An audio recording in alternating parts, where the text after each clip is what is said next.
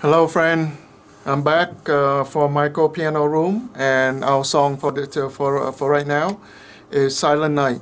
Okay, so this is one of the Christmas song. Okay, and for those of you who can learn this before Christmas and you can play, that would be great. Okay, so let's get to it right away. As you can see, this song is a little long. Okay, I tried to put it on one page, and hopefully that would be clear enough for you to see on the screen. If not, somebody have to let me know in the comment section, and I'll think of different way to do this. Or maybe I can just print it sideways like this. It's probably better. Yeah. Okay. So it would probably help with the screen. I think that's probably best. Okay. All right. Anyway, let me bring this down back down here, and then we can start right away. Okay, people. So I can see you have, wow, that's 5, 5, 5, 5. That's 20, 24. 24 measure for this song. So it's quite long. As you can see, obviously 4 lines, right? And each of the music line, you have two lines for left and right hand. So as always, the bottom hand is for your left hand. The top line, the bottom line is for your left hand, and the top line for your right hand. Is represented here. Bass clef for your left hand, treble clef for your right hand. Okay, and you have a time signature of 3/4. That means 3/4. What it's saying is that you have 3/4 note in each of the measure. As you can see here, this black note represents as a quarter note. So 1, 2, 3. Okay, so each quarter note is a beat, and a beat in this case is about a second or so. So as you can see here, 1, 2, 3, 1, 2, 3. So as you can see, that's what the time signature mean. Now in here, in this song, you notice that it's a quarter note with a dot. They call it dotted quarter note. And what it is, the dot is the half value of that note. So if a quarter note is 1 beat, about 1 second, then the dot value of that dot is a half of it, so half a second. So together they have 1.5 second. And you can see this note right here with a little flag, that's called 1/8 note. So 1/8 note is a half of a quarter note, okay? And a half, that means half a second only. So that's why you saw a red line right here. You have to play perfectly in the middle here. You have to time it perfectly in the middle. And then you play both hands again, okay? So this is the dotted half note. So that's 3 beat in and of itself. And let me see anything else that out of the ordinary that I have to point out for you. Seem like nope. Okay, so everything is self-explanatory now. So let's start. Your left hand, start on C. Okay, C major. So on C here. So let's play your left hand.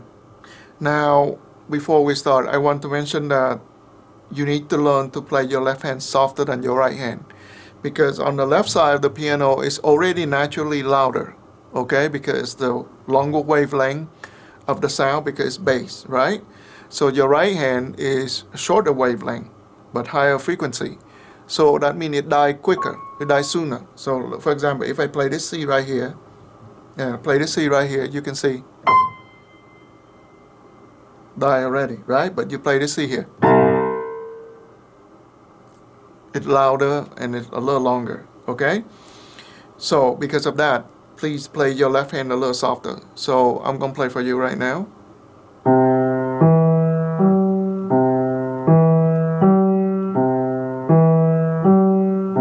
So your left hand is quite repetitive. You move to G, move back to C. Now go to F,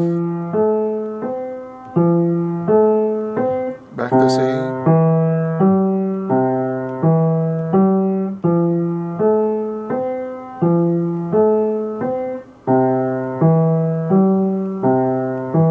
Now G.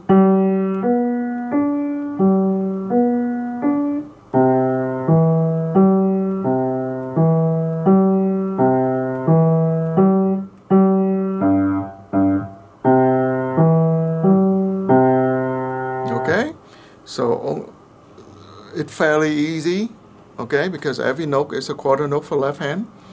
So it just keep it even, okay, even. So keep it even throughout, and the last note is a dotted half note, so that's 3 beats. So you have to hold it for 3 beats until it's done, and then let go. All right. Now for your right hand slightly trickier here. So finger 3, you're gonna be on E, thumb on E, and third finger on G. So you see that this 1/8 note create a rhythm. If this note is a quarter note as well, it will sound like this. Then it will sound boring, isn't it? So now with this, it have a rhythm. 2, 3, 2, 3, 2, 2, 3, 2, 3.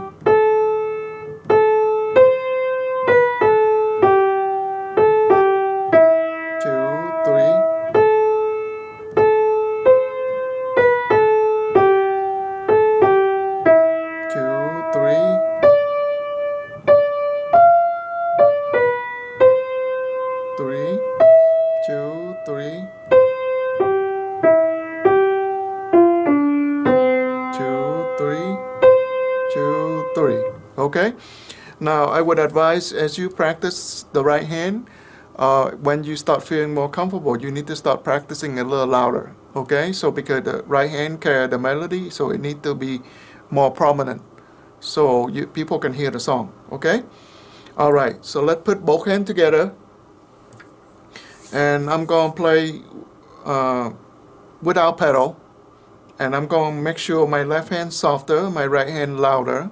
Okay. So make sure you listen to that. Left hand softer, right hand louder. Okay? And there's no pedal here. And the next one I'm going to teach you, I'm going to play with pedal. And now for those of you who want to learn how to use your pedal on the piano at the foot, at the bottom of your foot there on the bottom, you need to watch another video. I will put the link into the description of this video for you to get there. Okay? All right. So let's do it.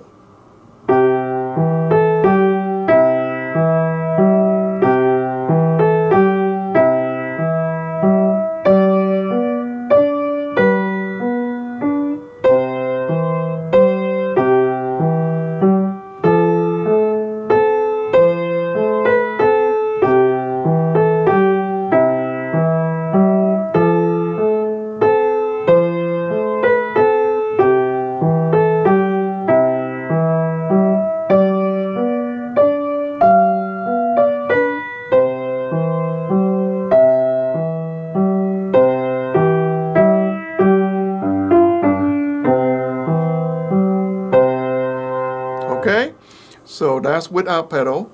And do you hear my left hand soft and my right hand a little bit more prominent? Okay, now do that the same thing with the pedal. Okay.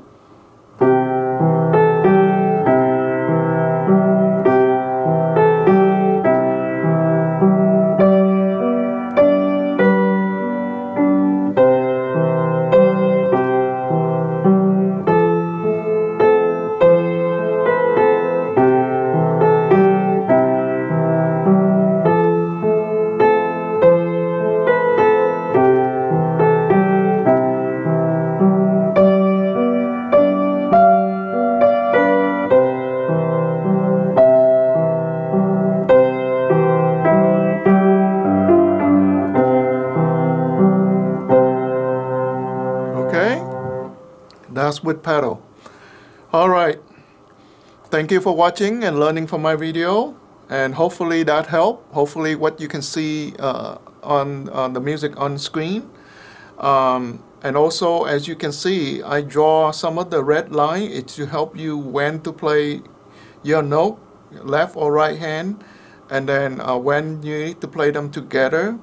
And also I have the name of the note on the paper, not every single note. Only when it changes or I haven't written yet, then I would rewrite it. And also the black ink handwritten number, that's for your finger. So of course 1 is your thumbs, number 2 your index, third finger is your middle, and then ring finger is 4 and pinky is 5. So if you don't understand any of this, that means you need to go watch my other video, the music note video, as well as the finger exercise video. Okay, all right, that's it for me for now, and good luck to you. Best wishes in your journey, and God bless. See you next time. Bye bye.